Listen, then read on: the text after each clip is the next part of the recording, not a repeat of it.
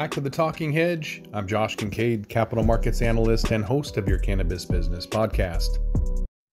Today we're going to talk about New Mexico. Lawmakers approving a potential $350 million recreational market. This report from MJ Business Daily, going into Mexico being the second state to legalize in like 48 hours. To talk about this article is Katrina Glogowski, angel investor and attorney. Katrina, thanks for being on the Talking Hedge. Thanks, Josh.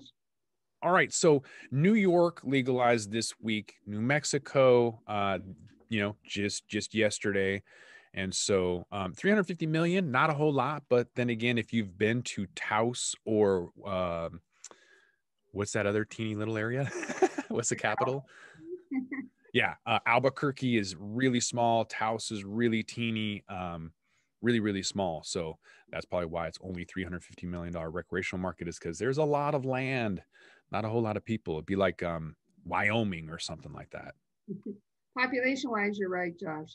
It's not a very large population, but it's more important that yet another state has fallen. And with New York, of course, huge news. But New Mexico is just as important for the dominoes falling as New York. New York gets all the focus, but we need all the middle flyover states to legalize as well.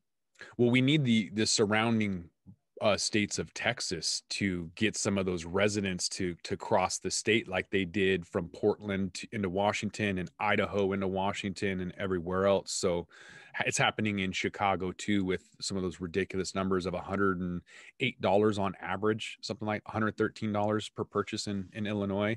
A lot of that coming from out of state, and then hoarding and a few reasons, right?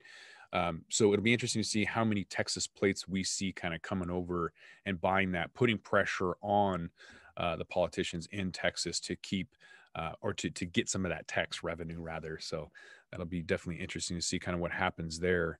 But yeah, another state in the South is good for, I think that's going to be 34% of the country is now recreation, which is insane. So we're over a third, asking the question, at what point are we going to go federally legal? I think we're going to be federally legal by default, because there's going to be 3 states that refuse to legalize cannabis, and they'll be the ones losing out on the tax revenue that everybody desperately needs right now, Josh.